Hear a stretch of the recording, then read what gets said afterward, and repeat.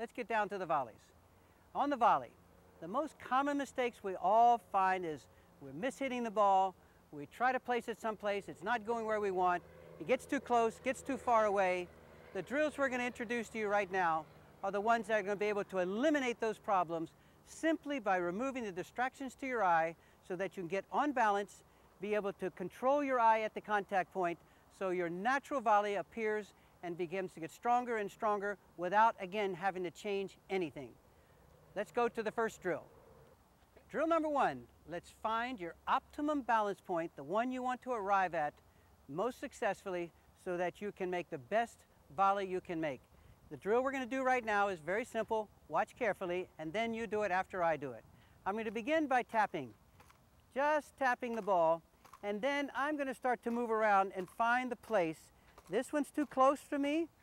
This one is obviously too far away.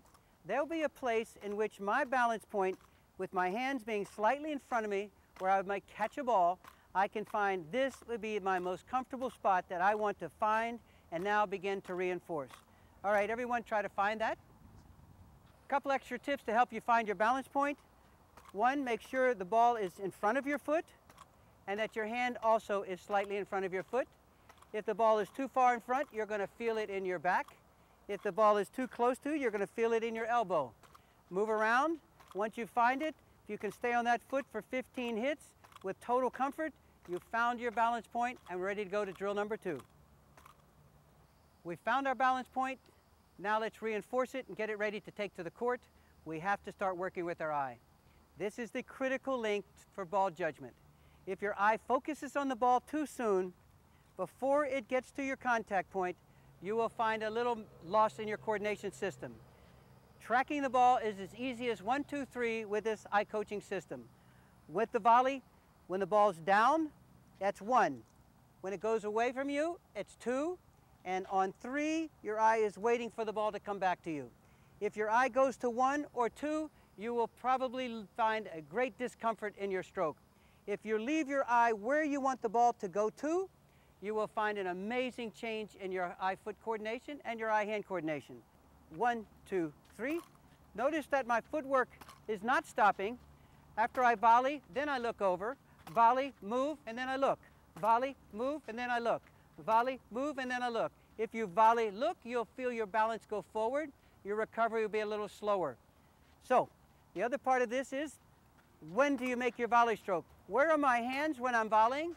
You'll be your fastest, your most agile, and your quickest if your hands are in front of you. As soon as your racket goes back, you will feel a little loss of balance.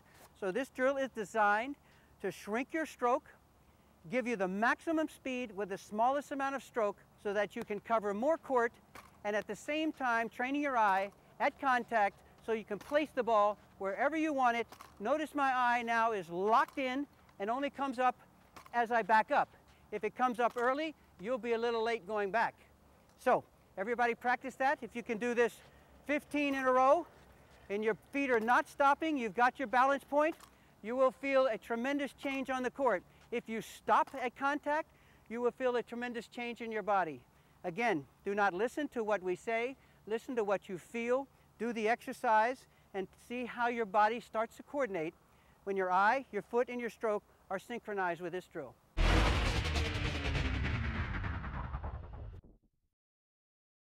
All right, we've just finished doing the strengthening exercise for your balance for when to make your volley and when to look up.